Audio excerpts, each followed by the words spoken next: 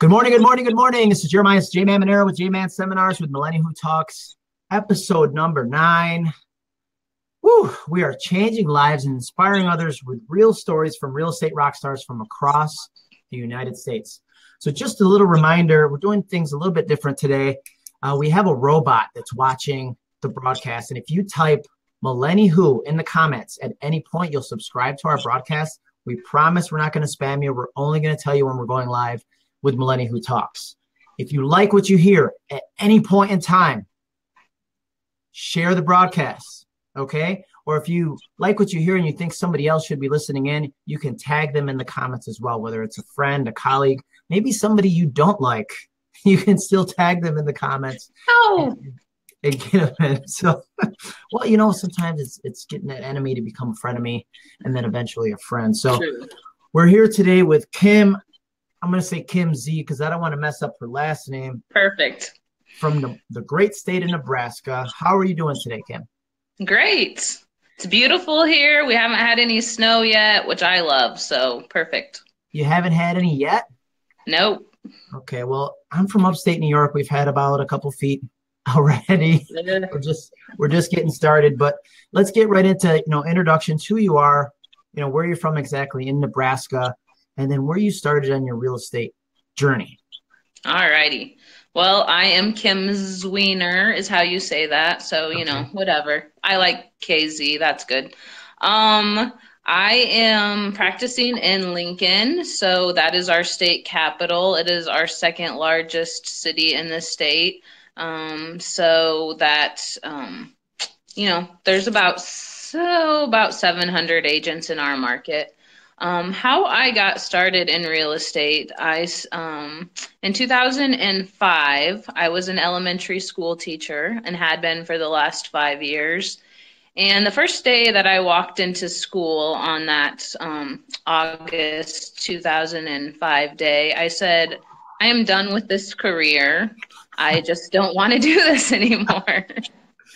So I knew that I had about 11 months to figure it out because that's when my last paycheck would be. So I didn't really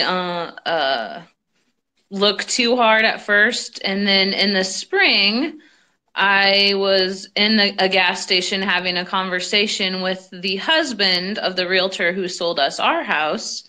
And he said, well, why don't you get your real estate license? And I said, oh, okay, that sounds like a great idea. I had no business experience whatsoever. If I knew what I was getting into, then there is no way I would have done it. I had no idea what I was doing. No idea. Oh, so I don't want to interrupt, but let me ask you this. So what was the breaking point for you as an elementary school teacher where you said, I'm done with this? Was it a student? Was it an incident or just, I'm done?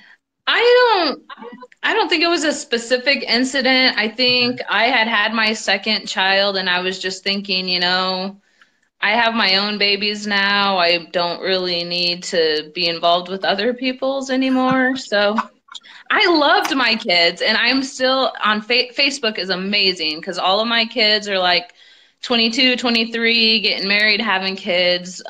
So I've kept that good relationship with them. So future clients for sure. Right. But I think, I don't know.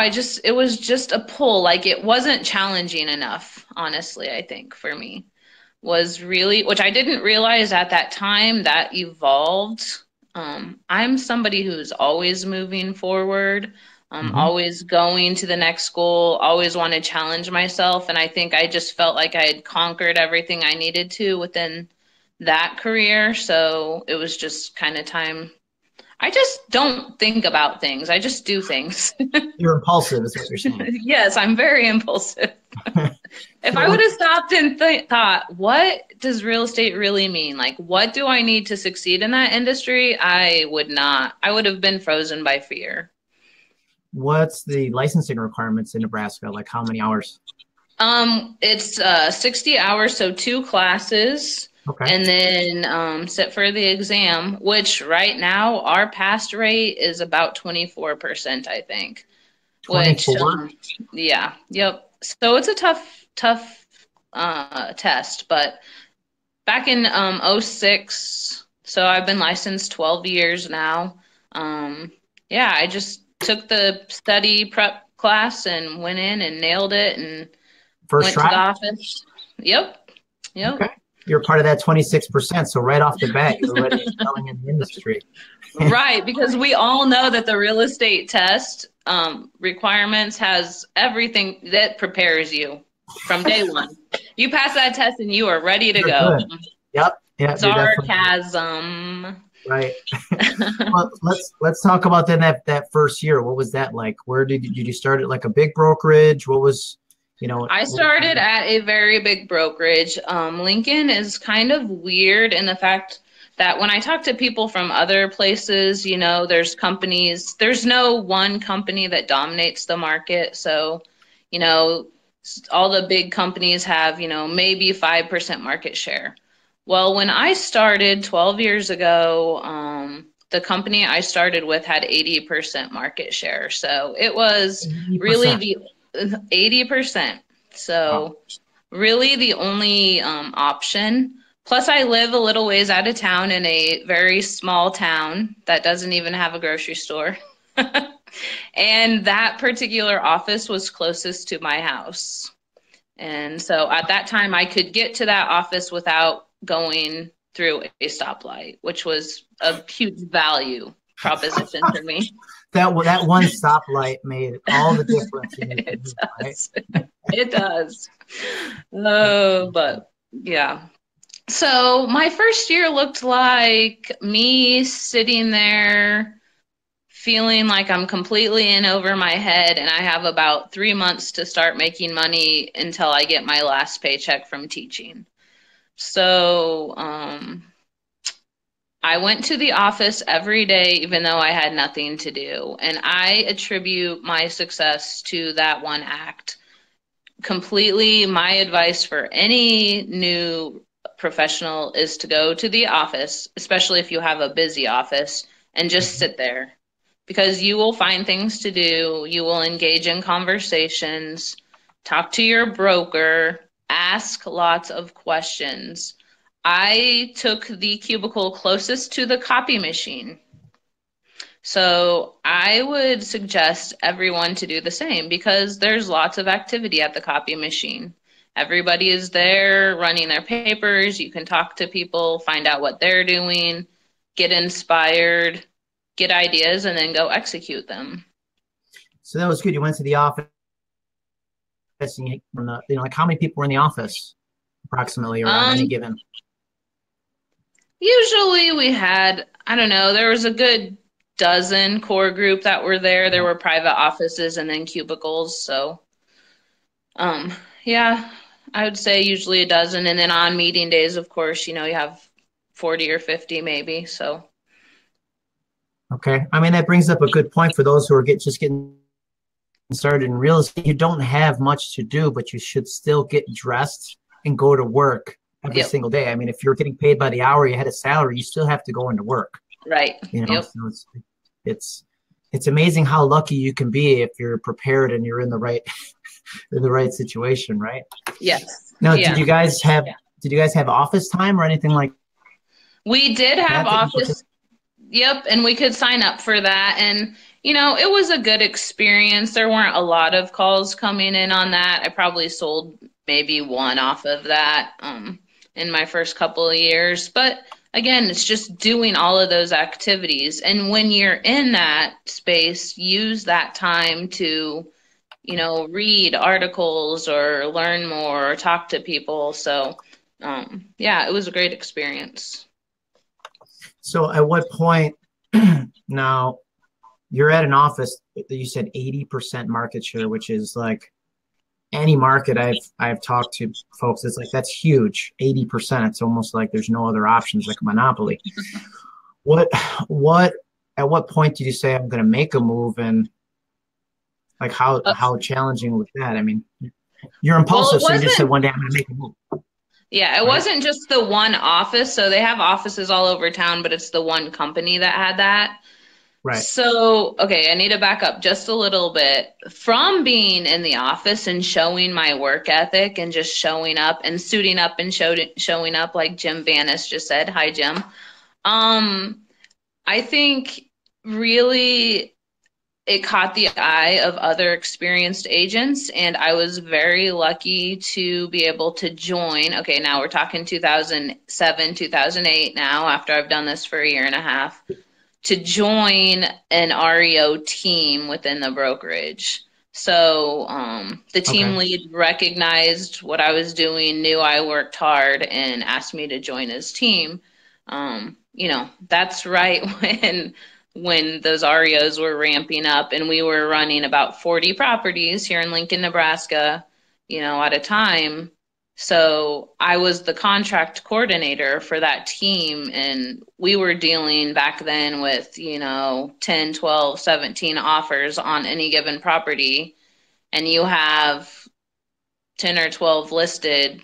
That's a full-time job right there. So um, that was kind of how that rolled out.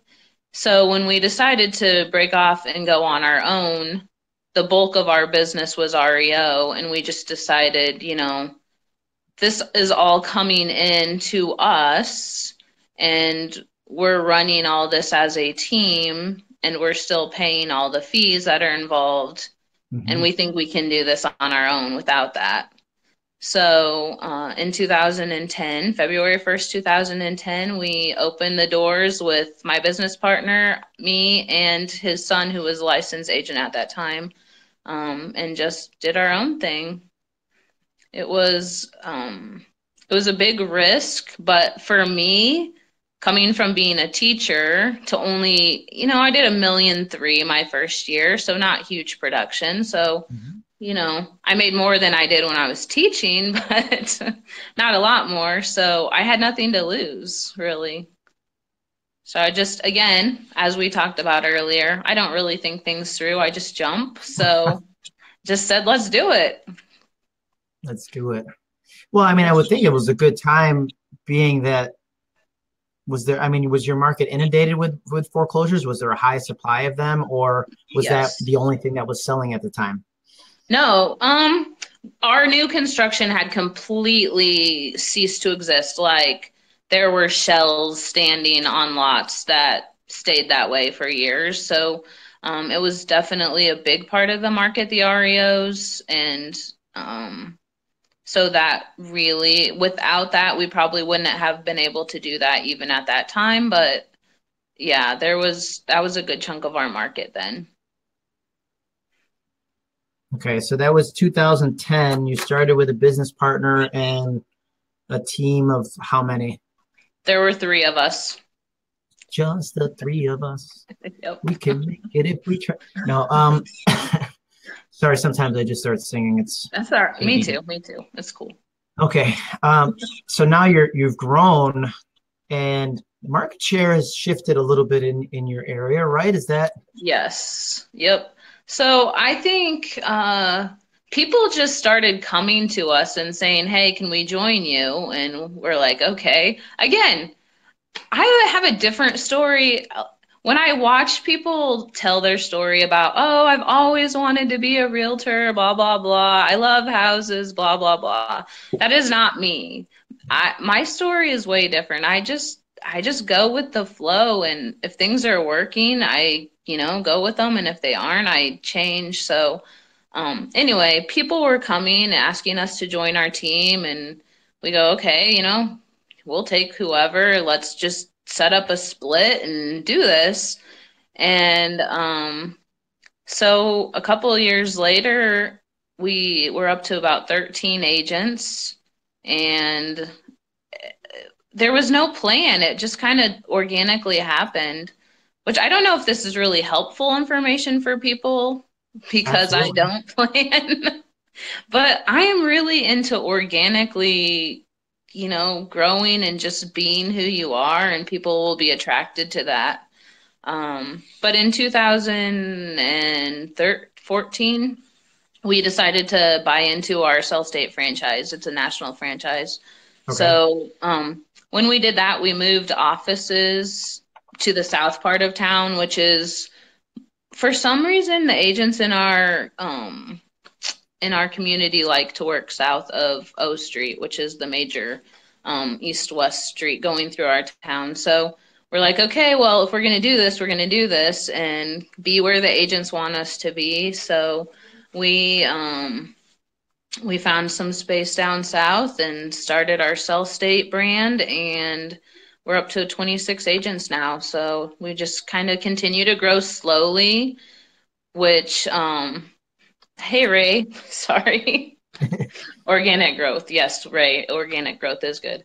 And just loving it. In our market, your question was market share. So I think since then, our Lincoln market has completely shifted to more smaller brokerages.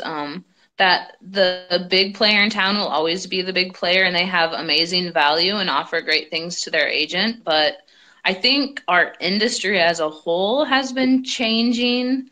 I mean, I've been in it 12 years, so I know there's always the highs and lows, but I really see our market changing a lot in the last 4 or 5 years, more than it had in the past. And that's attributed to technology. When I started, we were still faxing offers. Like, what's a scanner? And now we don't even meet our clients most of the time because we just get e-signatures and do phone calls and conference calls and Marco Polo and, you know. So with that shift in our industry of technology, I really think a lot of younger people have come into the market and they want a different kind of brokerage. They're used to doing business in a different way. So I think that there's room for a lot of business models, and the diversity is really great for our industry, I think. So when you say like, okay, we didn't plan to recruit all these people and it was organic growth, there's something that attracted these agents to your brokerage, right? I mean, it has to be like, if you had to say these are our core values, this is what we care about at our office, and this is why people are attracted to us, what would that be? Because I think it's important for other people to hear it, because I'm all about organic growth. I can't take another recruiting call from somebody saying, come to our company. And it's just like, if I wanted to come to your company, we would be having a conversation, right? Right. I think two things really. We're very agent centric, which we don't have a lot of top-down rules. There's guidelines that they need to follow as agents, and of course, the code of ethics and all that good stuff. But we really are, the business is about the agent's business, and we realize that the consumers use their advisor or their agent based on the person that they are, not based on their company name. So when all my agents ask me, you know, what should I do? Should I put my name on this? Yes, put your name on that. Like, I don't want that phone call. You want that phone call. So I think also my involvement, I'm very, very involved locally at the state level as well as nationally. And hi, Eric. Yeah, Eric just said integrity and knowledge. Thanks for that. Eric's is he's my go-to title guy.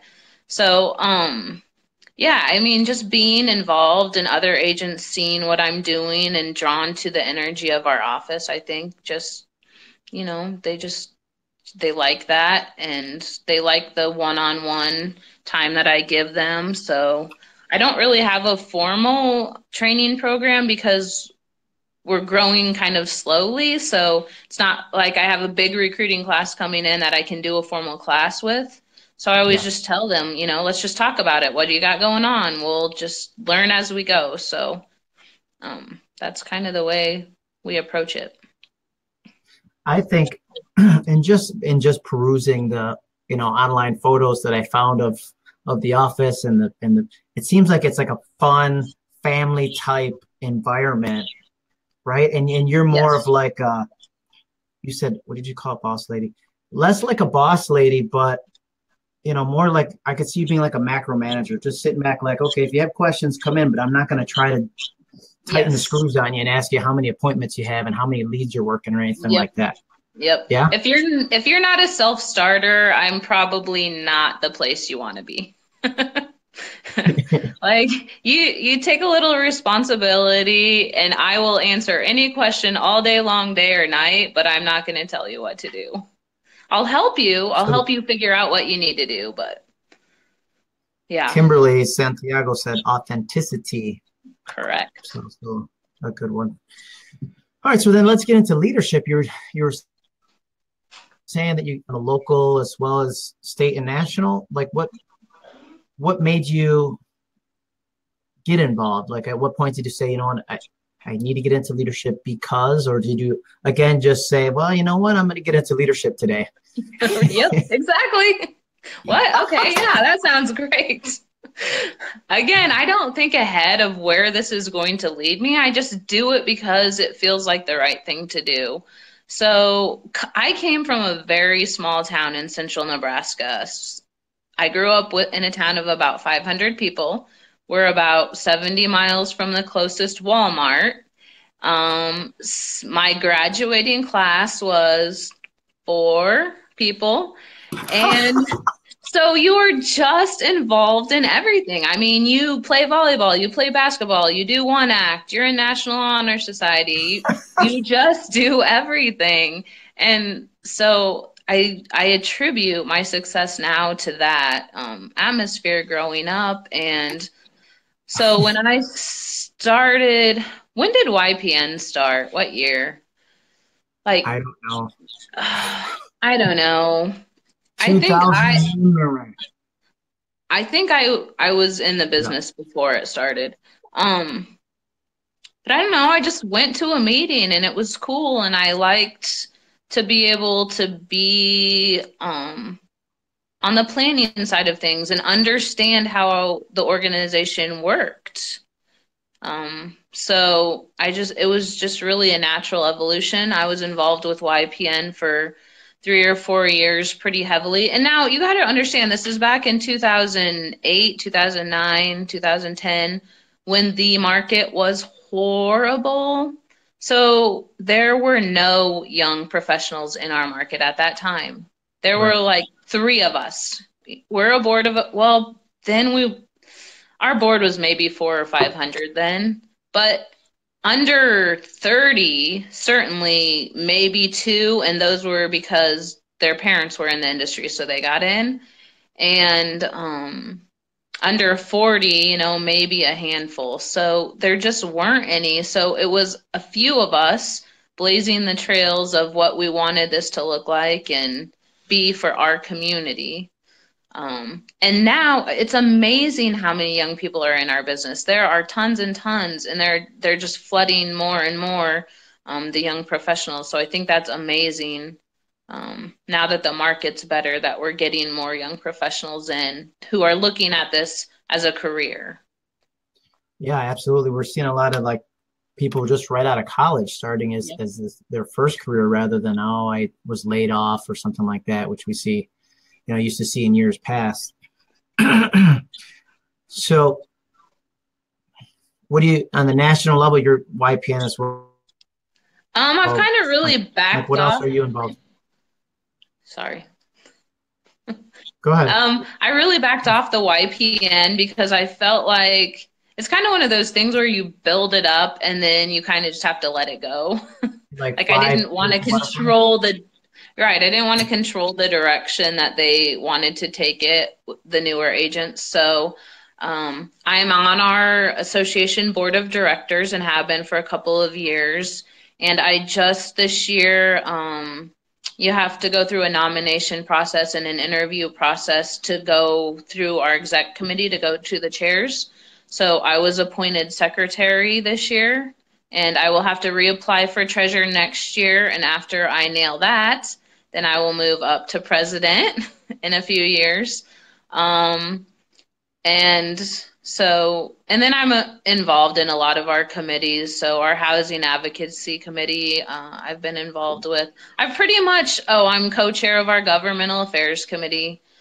But again, I like to know how things work. So I want to have spent time on all of those committees so I know what they do. And, you know, some of them you get more excited about than others, but just learning the workings of it and how the association operates is important for me, especially as a broker now, so that I can advise my agents and stay on the cutting edge of what's going on.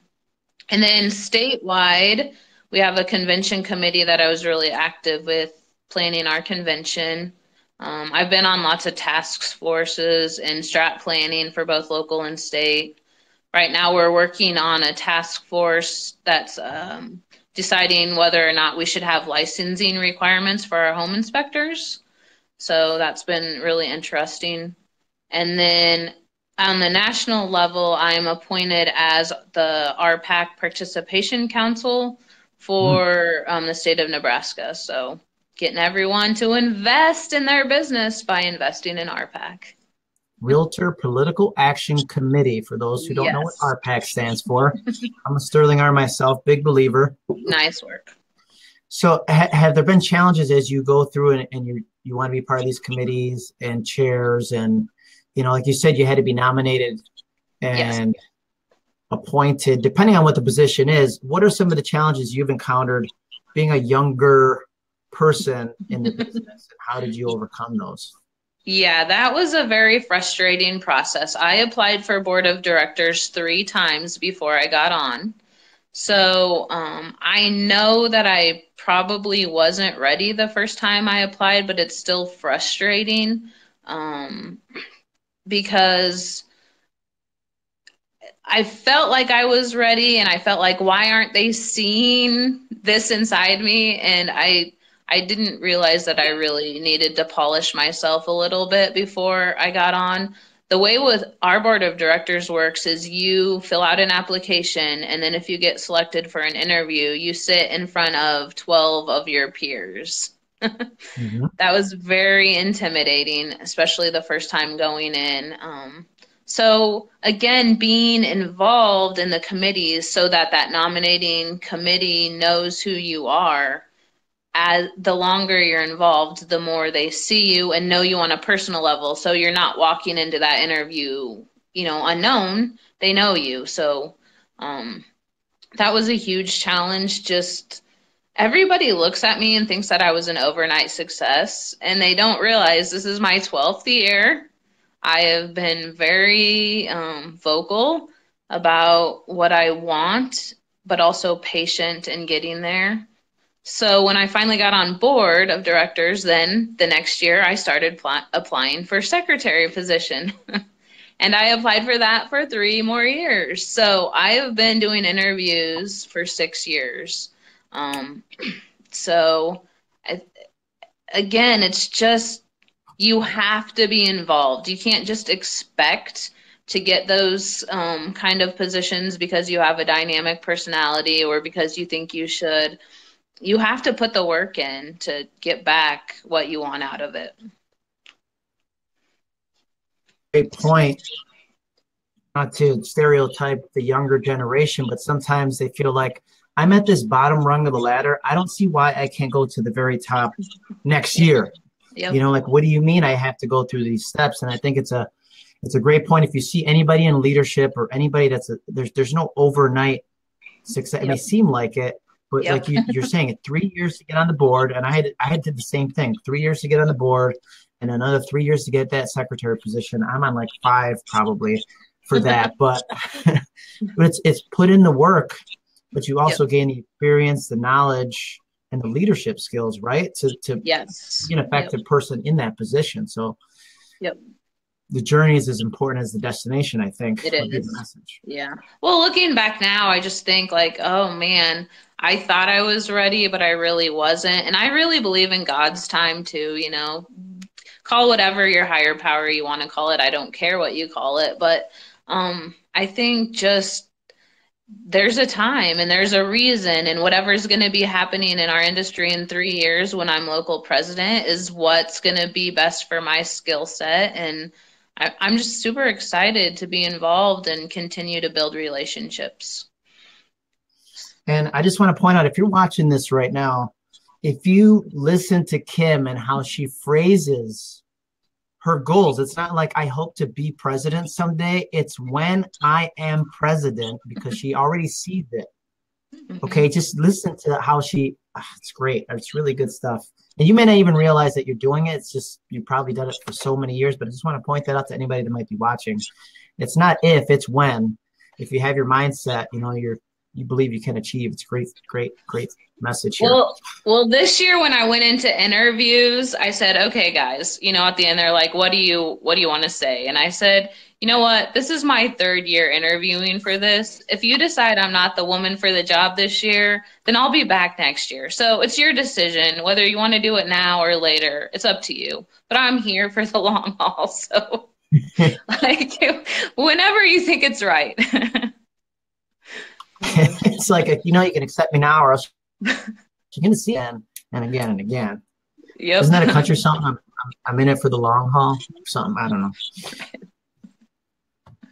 All right, so we're getting to our 30-minute mark, and we can't leave without asking you, if you were back in 2005, you came back and you visited the Kim of real estate past and said, if you could give yourself advice, or even a new agent starting in the business, here's a little nugget of information to help you be successful and help make it in the industry. What would be your advice for them?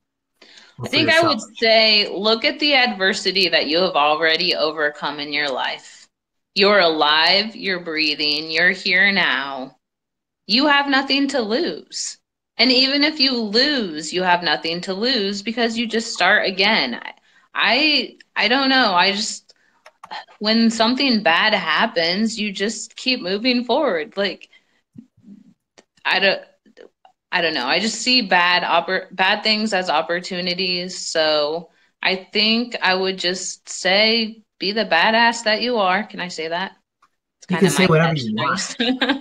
Be the badass that you are and always move forward and just roll with the punches. If something comes up, then deal with it. But don't worry about that it might. Wait until it actually happens and then solve your problem. So I don't know. I'm pretty optimistic. Well, I like that. That's going to be the quote of the day. Be the badass that you are.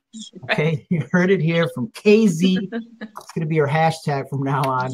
Yes. Put it on our business cards. I really like that. I really believe that everybody is. Like, I really, truly believe that. Everyone is a badass. Be yourself. Be uniquely you, and just go do it. I think in just this 30 minutes that we've been conversating, and that, I think one of your greatest assets is that you're true to who you are. Like you're a real person online. I'm sure if I met you, when I do meet you in person at some point in my life, that you'll be the same person that we saw online in the video. So just want to thank you for taking, 30 minutes out of your day. It's quite obvious why you guys are doing so great. And you have so many agents that look to the boss lady and they trust to you, I'm sure, and the company and all the great things that you're doing. So thank you, Kim. Thank you. Anything in you want to say it here to close it out? No, just go seize the day. Like, what you've got to do. Go do it. All right. And here's your round of applause. Everybody, the 15 people watching this, 20 people watching this, show her some love. Hit the hearts. Hit the hearts. Hit the comments. And thanks so much again, Kim. Take care. Thank you.